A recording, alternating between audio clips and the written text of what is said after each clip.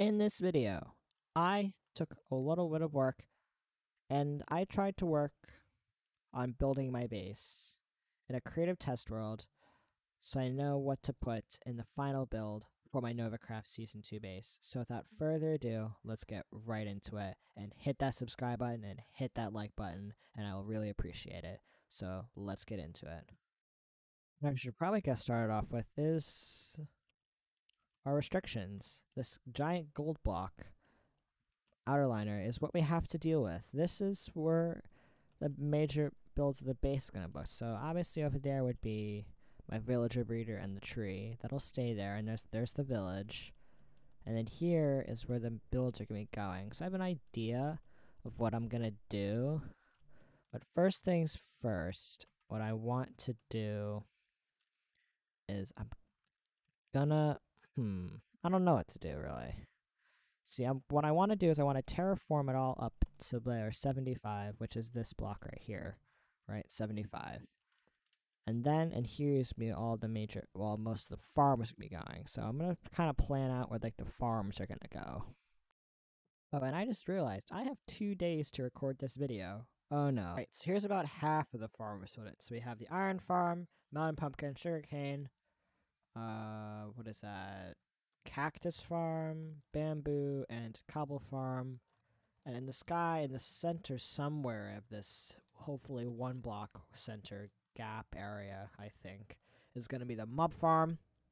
So there'll be a general mob farm. It'll be hung up, so the outer structure itself will be like hanging onto it, which I think will make it really cool instead of it just not being suspended in the air.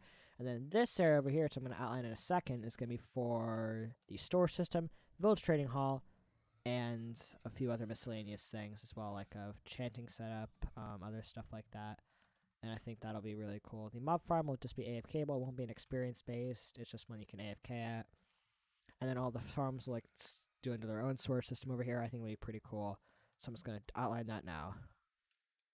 I might also want to add that the nether portal is also going to be going in here. And we're just going to terraform this all up to the area. So it'll pretty much be like a flat floor underneath this thing as well, except the iron farm. And all this farms like go through the center store system, which will be right about here or so. I mean, it might be made a civilian trading hall. I don't know. Point is, it's done, and this is it's looking pretty mean. This is a pretty distinctive setup. I just realized that it's kind of pretty much symmetrical, which I think is kind of cool. I kind of like that. So now I'm gonna try to figure out like an outer design, which I'm gonna be using mainly iron because that's what the iron farm is for, and I might use a little bit of cobblestone. So cobble and iron. That's the build palette that we're using. Now I'm no builder, but this looks cool. This looks insanely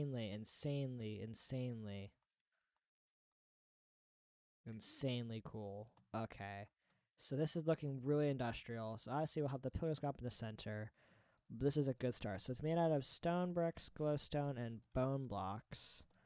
And because that's all something we're producing from our farms. And I think it's going to look really cool. And we have smooth stone around the edges. It looks very industrial. Now, like I said, I'm not a very good builder, but I definitely would say that this looks 100 times better. So now, so you can get a screenshot, I am going to terraform up this little sides of the sides or anything, so that will work. And with a lot of block placing later, this is what it looks like. I think, yeah, this looks really cool. I definitely think that this is a very good start to our base. Really well. Definitely think that it has gone really well. Alright, time on to stage 3. Now, stage 4 is building up the farms. And to be honest with you, I don't feel like building those farms up right now. I mean, I have 2 days to record this video, and this took me about 2 hours to do, so I do have 2 days still left to record this. I'll eventually get to it soon. I don't know what to do with the iron farm. That's a big problem. The iron farm is the biggest problem here. How am I going to squeeze a fairly efficient iron farm into this small space right here? I'm not sure how I would do it, but I'm going to have to figure out a way to do it, because otherwise the video won't come out.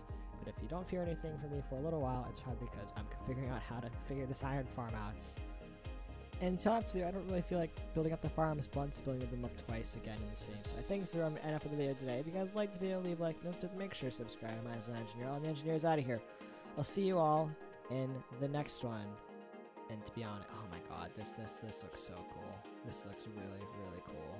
Alright, Alright, see y'all later.